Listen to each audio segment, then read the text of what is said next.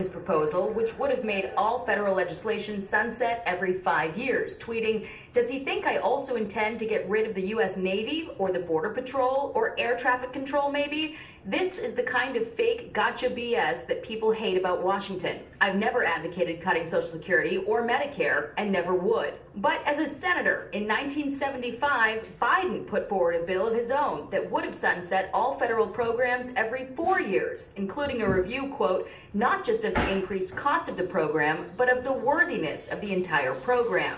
And in 1995, he complained that it never passed. When I argued that we should freeze federal spending, I meant Social Security as well.